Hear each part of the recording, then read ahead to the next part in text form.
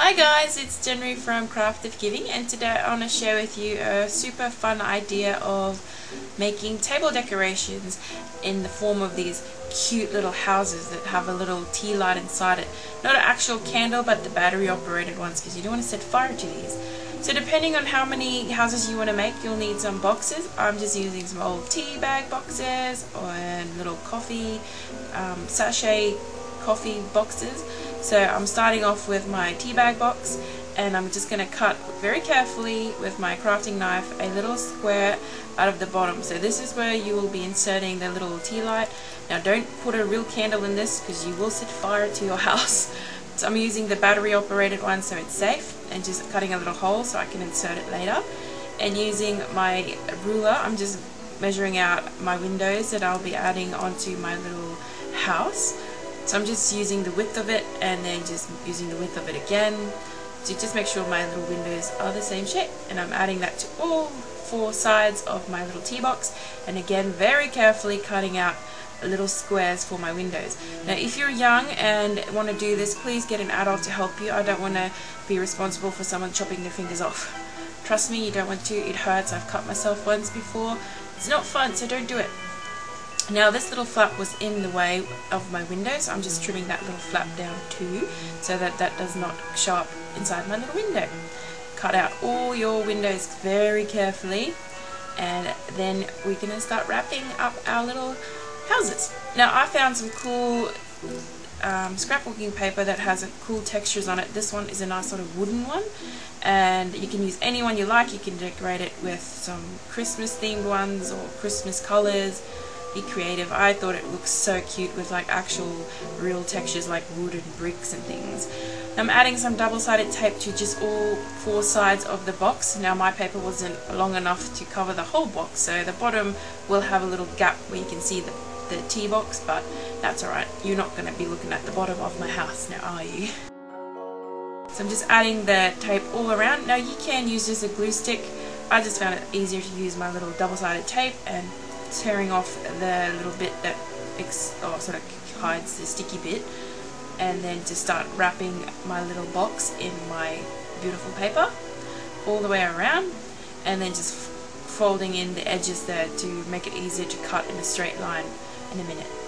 So I'm cutting with my scissors carefully just on that line to loosen those flaps so that we can cover the sides as well. So I'm just cutting to the box, try not to go further than the box, and trimming off the edges because I only need one large flap to cover the box from the side. Now we are covering the windows, but that's okay. We'll be cutting little holes into the windows. So adding my double-sided tape again, removing the backing, and just gluing down those little flaps. I think this is such a fun idea for the Christmas table.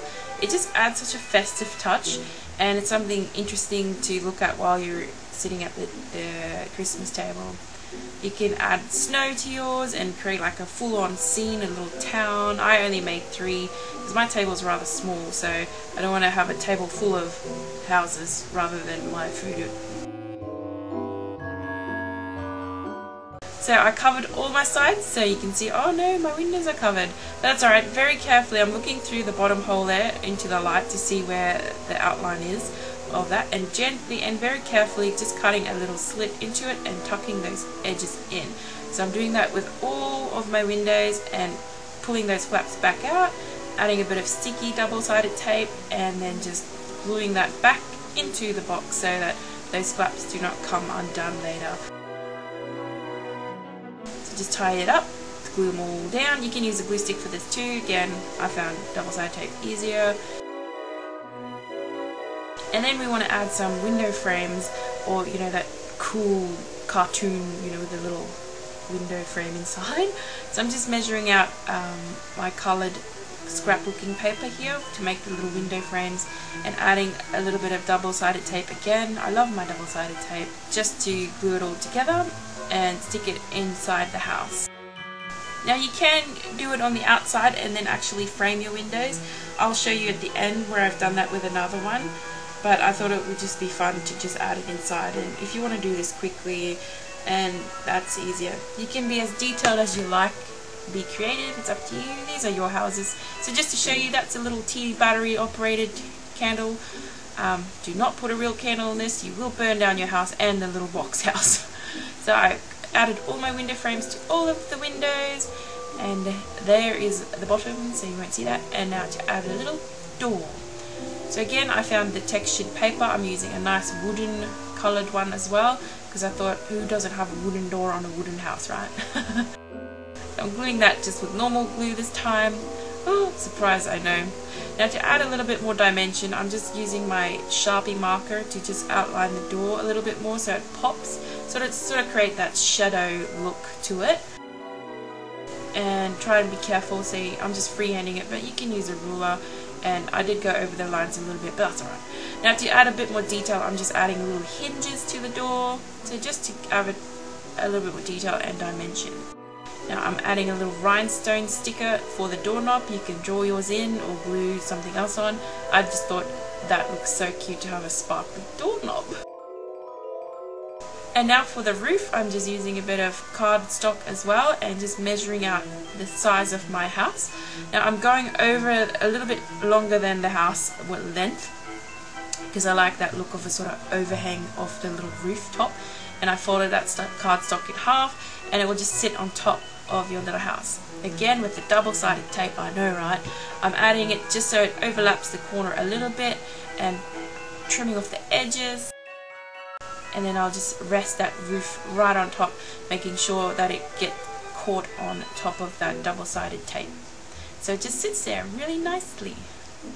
Now you can stop here if you want, but I do not like those big gaps in my roof. I feel like, you know, I don't want unwanted visitors staying there. I'm just kidding. No, it just looked a bit funny having a big gap there like that. And so I'm just tracing out a little triangle to fill in the holes by just using my roof as my guide and carefully just tracing a triangle out. Now when I cut this out, I'm not cutting right on the line, I'm cutting about 1/2 centimeter from that line to allow for a little flap that we will use to attach to the roof. So I'm just cutting out a little bit of a triangle there, but not the full flap, if you know what I mean. So you can see there's a triangle sort of poking out from those little flaps. I will be adding the double-sided tape to those flaps in a minute. So I'm just using that as my template for the other side of my roof.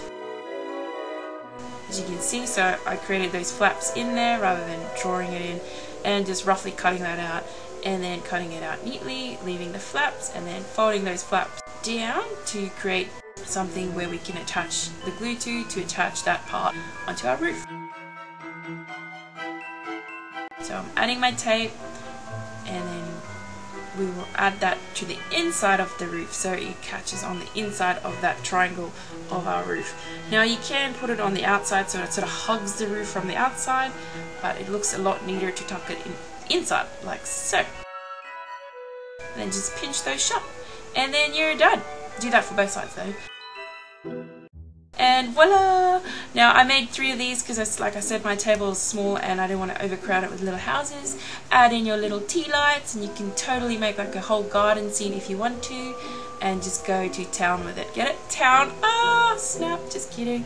Now if you liked the video, please give it a thumbs up and subscribe to my channel for more gift ideas or any DIY crafty ideas. I thank you very much for watching, and if you liked it, like I said, give it a thumbs up, and I'll catch you for my next video. Thanks for watching. Bye!